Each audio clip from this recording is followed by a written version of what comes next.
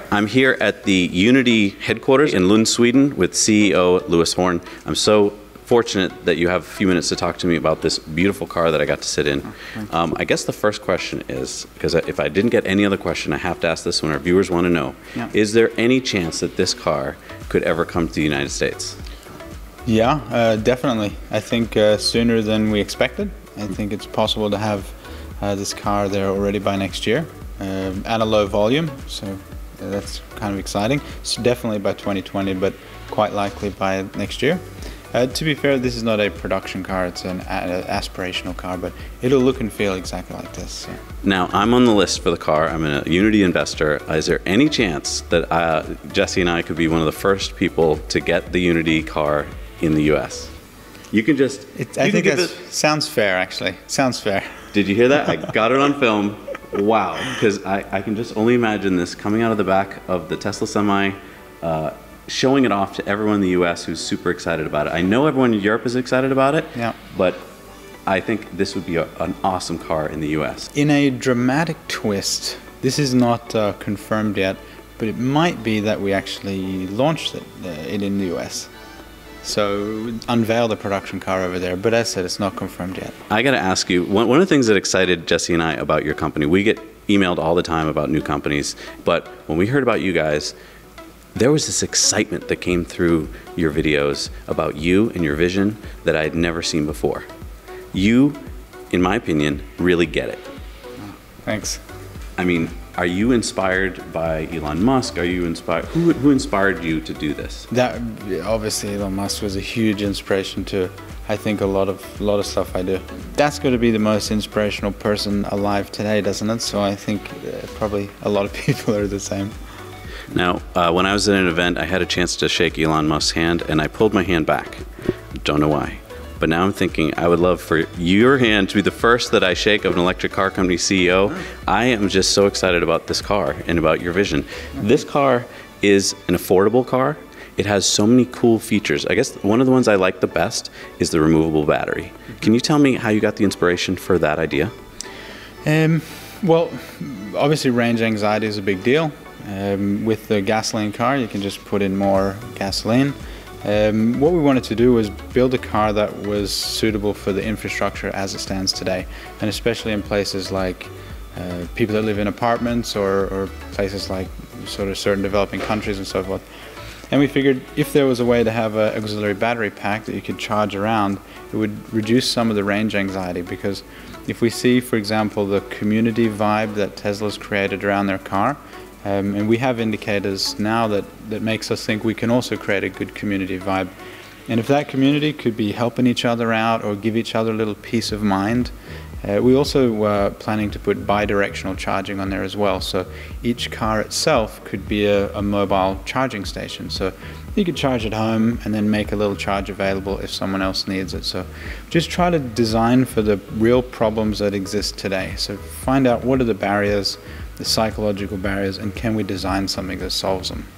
Wow, that's why I'm so inspired by you, because I've never heard another car company even talk about that as a thing, but it's such a necessary thing. Yeah, for sure. And that's the role of a startup, I think, to come in with something new and different, challenge the norms, and hopefully make a much more sustainable car economically viable for the big guys to come and compete with, so that we can really move the needle a little bit here. Just like what Tesla did, you know. The other guys could have made electric cars for a long time, but now Tesla forces them to, and that's also inspiring. Yeah. All right, I'm gonna write on this wall, don't tell the CEO. Dad? Yeah? If you're gonna deface public property, you probably shouldn't do it. Oh, it's the CEO. Hi, I wasn't gonna write on your wall. Go for it. I wrote this on the wall anyway. Why did you write this on your wall? It's in our last office. It started there. Basically, there was one day, it was a really tough day, and I was really beaten up, and everyone was a bit beaten up. This is a pretty hard challenge at times. Yeah. And at that time, I was just, I don't know, given some passionate speech or something. And I remember saying, damn it, I want to make history. So then, for some reason, impulsively, I just grabbed this pen and wrote on the wall, I want to make history. Bam. Nice. And then people just started signing on it.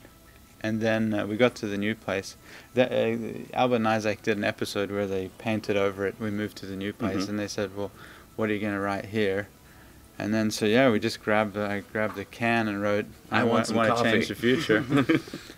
So it's a little more forward thinking, because I feel like we already created a piece of history there. You did, yeah. And then the engineers, because we refurbished this place ourselves, when I finished writing it, they were standing right there going, we just painted that wall.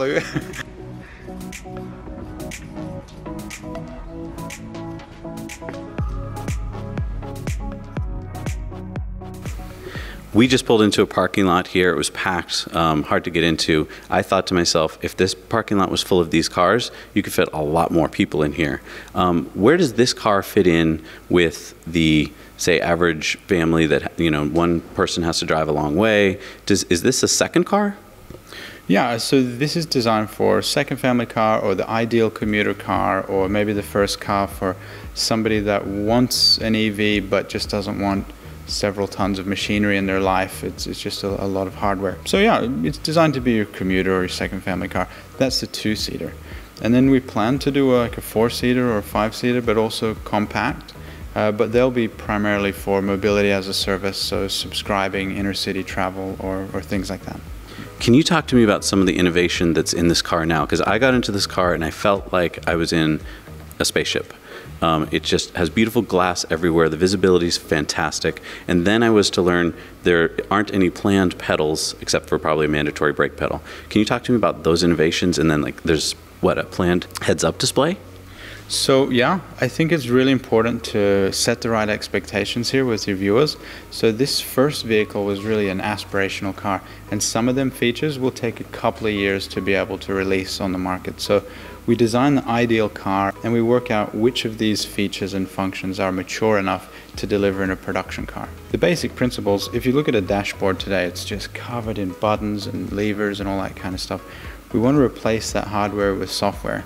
Not only can we make it a more seamless, consistent experience that's a lot more intuitive, we reduce a lot of plastic out of the world, which is never a bad thing. And we reduce a lot of cost out of the development and upgrade of the car. So we plan a heads-up display, as you said. I don't think we're going to have it polished enough for the production car at the end of this year, because that is a very challenging task to get that done on time. But effectively what it is, in the early stage of this company, when I said the research phase, we wanted to know if we're going to reinvent the electric car for modern usage patterns, modern problems, and the modern technologies, what are the technologies it should be based on? And one of them was, we could see where the puck was going with autonomous electric cars and so forth, and different business models. And we thought if we can make a bigger space for optics for a heads-up display, we can achieve a lot of compelling safety and navigation features, and maybe in future something to do with business model. But I hate the idea of using it to advertise stuff. I don't like that at all. But a simple example in the short term, what people could expect in the short term, is like, an arrow on the road that shows you where you're navigating to. Or, for example, in Sweden, a surprising amount of people die or are injured from hitting an elk on the side of the road just because they didn't see it. But the sensors of the car, of course, can see it. So if we can highlight that elk and make sure the perspective is correct, we can sort of enhance the safety of the car. So co-pilot features or active safety features. So it just makes another big interface. Whereas in a normal car now, you have maybe a liter of space. We have up to 130 liters to use. Wow. I think we're going to use about 70. Now talk to me about autonomy. Is that something you believe is going to happen in the auto industry? I think it's inevitable, 100% inevitable.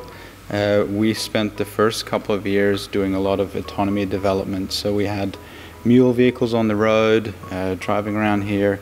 We've done a lot of work in it, not because we want to develop autonomy software. There's people out there wildly better than us at it. What we want to do is understand what's possible, understand the sensor suites and so forth needed, make sure we design the architecture for that so it's autonomy ready, and then team up with the people that are already great at building autonomous software. But I say 100% that's inevitable. Our approach to autonomy right now, if you focus on the usual use case, which is 5 executives in a big car driving through New York City in the rain, and a girl with a ball runs on the road, It's a very challenging task to overcome. Today, it's still a technological fantasy, to be honest, to do level 5 autonomy like that. But to solve problems like underutilization, or to have the car, if I'm subscribing to a car for my daily commute, to have that in the right place within 100 meters of me or so forth, perhaps driving on dedicated lanes or low risk, low congestion areas, it means we can solve a huge amount of problems that create financial efficiencies for people, huge environmental efficiencies for the planet, and we can apply them technologies now to solve them problems now. Whether or not we get to level 5 in 5 or 10 years, don't really know. We just set up the telematics and the sensors so that we could be a part of it if it happens. All right, Jesse. I think he's distracted. Yeah, he's distracted. He's already in.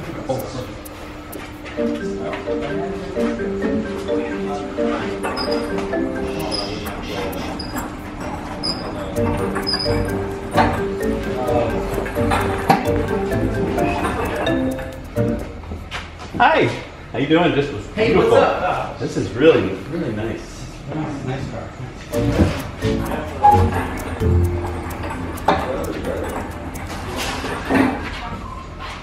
This is a Twizy. Wow, It's cool. using like fluorescence up there. It's really cool. It's really spiffy.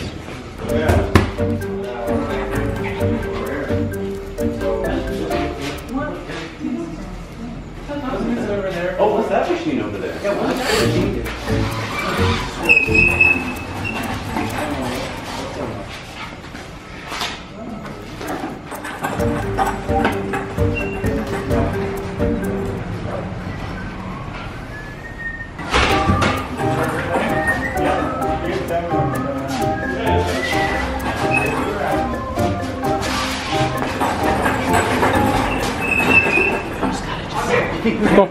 We're totally gonna make it. Yes. Okay. What? Just wait till next year. We'll bring one next year. Oh, next year. Yeah. Okay. All right.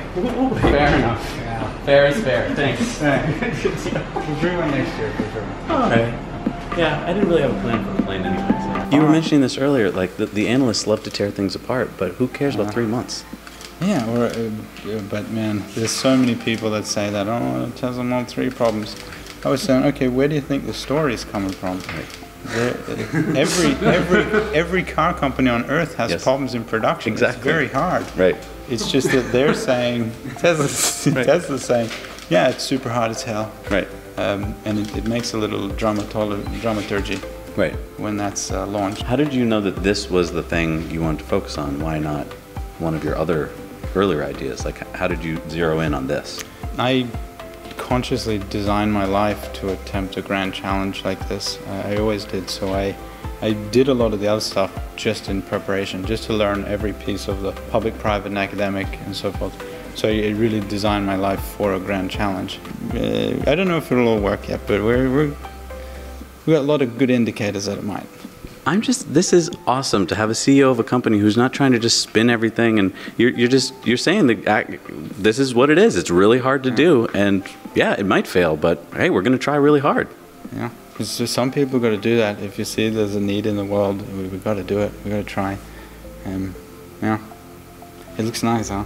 It does look so nice. Cool. It took a long time to get that front like that. It was so many different. It was brutal designing this car, and it has a long way to go. You know, we have to polish stuff up. This angle won't be so sharp, so you can open the door more. There's a lot more work to polish this up, but it's a nice DNA. It's a nice base. Yeah. It's really nice. It's splendid. I'm trying to come up with a word that captures it. I haven't come up with it yet. Have you been able to think of one word that captures it?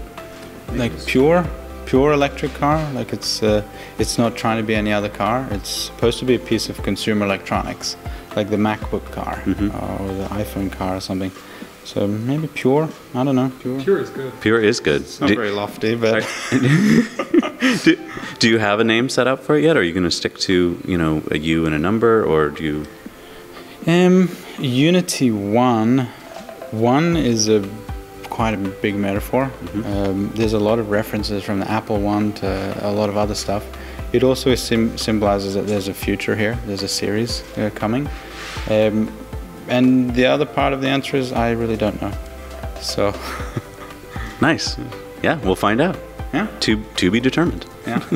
I can't wait to pull this out of the back of the semi truck and go spinning around and showing it off to people and getting them in the car, because I think that is going to change a lot of minds. Thank you so much today for talking to me. I'm just so excited to be here with you and your fabulous team. So thank you so much. And you've planted a great seed there. This is going to be a repetitive vision, and I think we're going to pull that one off. Nice. I can't wait to work with you guys at Unity. I'm so excited about this partnership. Thank you so much. I really appreciate it. Thanks. Wow. Turn it. How much is it? Doesn't work. It's not. He's not metric.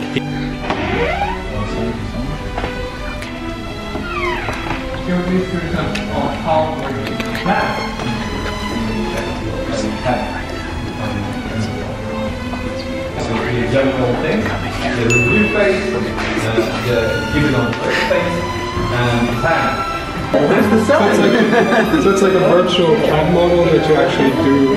This is insane. The hands part is insane. Dude, watching your hands is These are not my hands. Go this way. I mean, as long as you don't bump into the seat, you can walk right through it. Okay. Yeah, you're doing good. I just want to show that you're not. You're going around something that doesn't exist. The front of the car right here is the headlights. Is this where we charge it? That's right. So this is a charging port? Yeah. And this is the windscreen, the beautiful windscreen. Yeah, all right, head over to the other side. Okay. Viewers, we need some help coming up. I want one word that describes this car. It can't be cute, it can't be smart, it can't be sleek. It has to be one word that has all that together in it. Somebody out there can come up with a word for it. This is amazing. Wow. Now you know.